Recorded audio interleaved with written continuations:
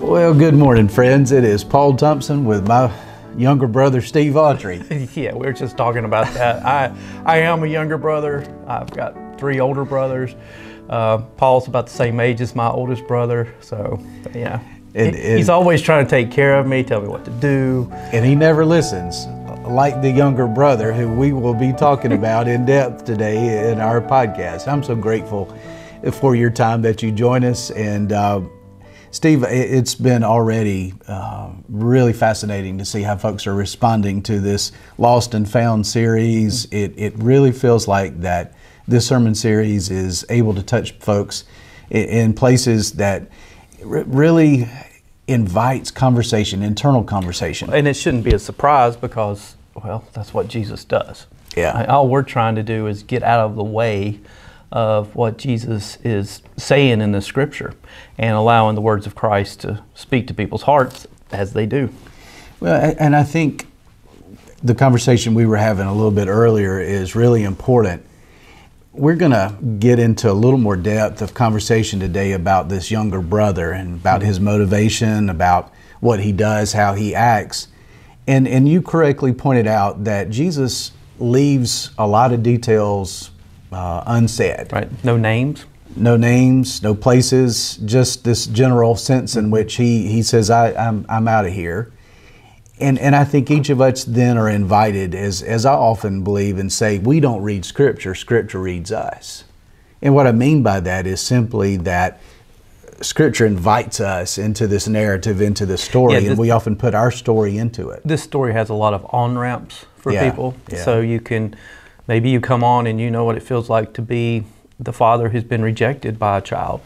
Or maybe you know what it feels like to be that older brother who's been judgmental and critical of a younger sibling or other people. And certainly so many people read this story and they immediately identify with the younger brother because and I think this is kind of part of our universal human condition to a degree that all of us come to a breaking point at some time in our lives where we feel like I've got no future. Yeah, man, and maybe multiple times over for multiple different points in our lives. And so we're invited into the conversation today. Why don't you read that first couple of verses there of when the younger brother, how he approaches his dad and how he comes to the decision that I'm done. Read that for us as we read the words of Scripture. So the younger brother of the two in this said to his father, "Father, give me the share of the property that will belong to me." So he divided his property between them. A few days later, the younger son gathered all he had and traveled to a distant country, and there he squandered his property in desolate living. When he had spent everything, a severe famine took place throughout the country, and he began to be in need. We've joked about this. I don't know if we've joked on camera about that, but if I went to my father, my mother, one of my parents and said, I really can't wait for you to die. I need you to go ahead and give me what is rightfully mine when you die, the inheritance. Well, that conversation would not have gone well for me and my family, and my dad probably would have gone ahead and just go ahead and killed me right on the spot. But I look at that and I think, what would have been his motivation? What would have been going on in his mind where he thinks, I can't do this anymore. I am so sick of this place, this one-horse town. I got to get out of here. Yeah. Well, I think one of the things to look at in any time we're looking at Scripture or any type of writing for that matter is the verbs. And the verbs in here are pretty strong. Divided.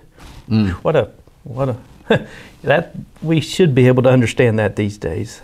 But divided, gathered, traveled, squandered, right? That says a lot. And Jesus is a master with an economy of words.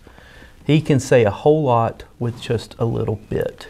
So we have this parable, this story.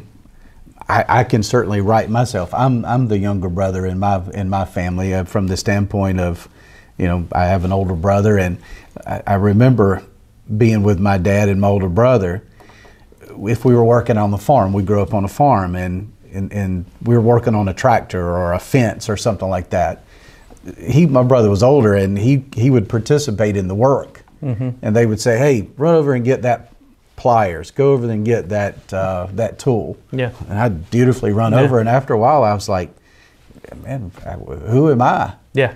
And I get the sense that the younger brother, as we recognize in the scripture, the culture of the day would have been, when it comes to an inheritance time, the older brother gets 2/3 of the possessions. The younger brother just 1/3. You know, we probably wouldn't do that in today's culture, but that spoke volumes. But here's also something within this story. This man has enormous wealth. Yes. Right? I mean, enormous wealth that we can't even really fathom, and that becomes evident throughout the story. Like, he has servants, he has holdings, he has all this stuff, and so the younger brother's also probably looking at it going, "You won't even miss that." Yeah. Right. Yeah, Dad, you got enough. Yeah, you know, I want mine, and I want to go live the life I want. I don't want to be under anyone else's authority. I don't want to be under anyone else's control. I know what a good time is. I know what a good life is, and therefore I'm going to go live it. Even, you know, he doesn't stop to think, I didn't earn any of this. Right. Right. But he goes and what happens, right? What happens when he decides that he knows how to be the basically Lord of his own life? Because up until this point, it's clear if you live in the Father's household, you are subject to the Lord, right? I'm talking Lord of the manor here, right? Which does translate into our Lord. But the Father had complete and unquestioned authority in his home. And so it makes me wonder again about the motivation for why the son decides to leave. Does he think he doesn't matter to the Lord of the manor, to the Father? Does he think that he doesn't care about any longer about that father figure, about that man who is his father, who has done his life? But he decides that I can do better. I'm sick of this one-horse town. I have to do something different. It had to be a strong motivation to compel him. I'm out of here. Well, it is that kind of that the grass is always greener kind of mentality. Like, it's got to be better over there. What I know isn't all that great. And sometimes it takes leaving behind what you know to realize just how good it was. Yeah. So then we arrive at this point in the story at which he goes. Almost inevitably, we could write this story. You know, a young person has a lot of money, has a lot of resources suddenly at their disposal. They don't have the background, the experience, the knowledge of how to handle that, and the next thing you know, it is gone and too much too soon. Too much too soon. How often have we heard that story in culture where someone, you know, has success early in life? Yeah, we've kind of gotten a little bit used to the story of the pro athlete who, you know, young person gets this huge contract and then 5 years later they don't have a dime. Right, and we've seen that over and over, or just the pressure of what to do with all of that. So this. Oh, and you would have had a lot of friends when he showed up. In that far country, and he lets it. He, you know, probably flashes the bankroll. Right.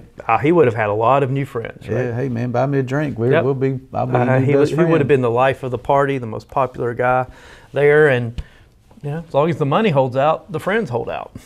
And so we get to this point where the scriptures tell us that he then squanders, and boy, that's a strong word. You know, you think about wine, women, and song. He has played the quote good life, and he's played it to the point to where suddenly he has gone from the penthouse, we would say, to the outhouse. Yeah, and we don't know how long this took.